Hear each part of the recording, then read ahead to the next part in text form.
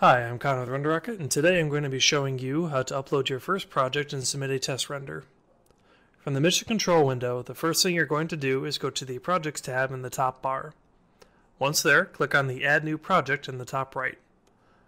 A window will appear, and you will want to fill in the box with the desired name of your project.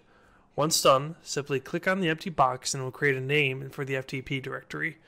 We'll cover that in another video that will be linked below. Click on the Save button and your project will be created and put into the Projects window. Now that we have created a project folder, click on the project name that you have created and go down to the right in the File Management window. From here, click on the Upload button with the green plus sign. A new window will appear and you will see a Select button. Click on that and you will be brought to your File Explorer. Select the files from your scene and make sure you have all files. Even one missing file most likely results in a failed render. This includes textures, light caches, animation caches, and reference scenes.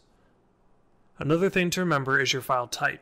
We have a large list inside the box that you can refer to, but if you have a file type that is not listed, you'll have to upload the file via the FTP, which we will cover in another video and is linked below.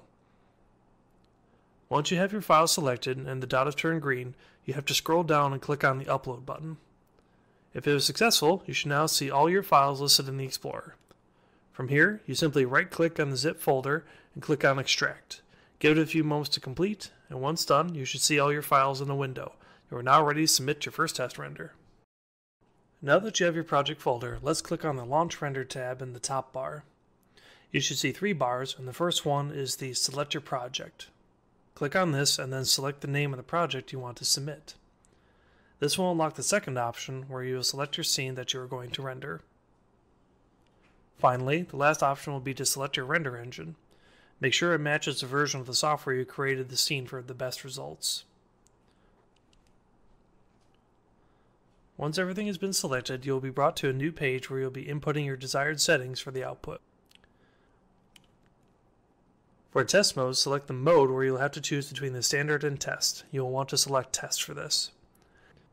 Test mode is limited to 5 frames, but this can be any variation of frames so long as the total number of frames is 5 or below. You can enter frames in a range or specify individual frames. Since we're limited to 5 frames for a test, let's enter in 1-3, hit the spacebar, 10, spacebar, 20. So I'll render the first 3 frames and a couple frames from later in the scene.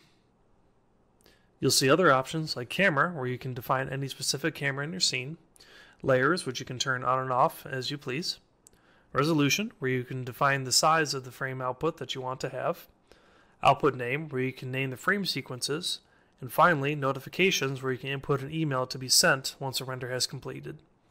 In the image output box, you will see options that are limited to the test render option. In a normal job, you will have more options like .exr and other advanced file types.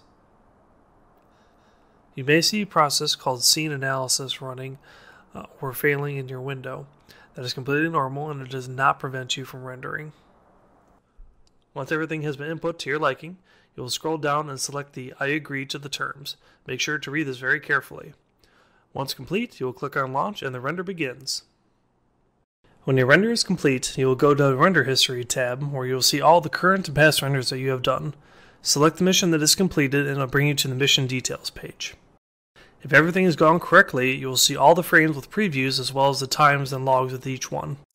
In the top right, you should see a package with the name of the project and a download link to retrieve the completed frames in .rar format. You now have your frames and you're all set to composite. If the frames don't appear, you can always download the raw files via the FTP, which is covered in another video linked below. Thanks for watching. If you have any further questions, email us at support@StratusCore.com. Happy rendering!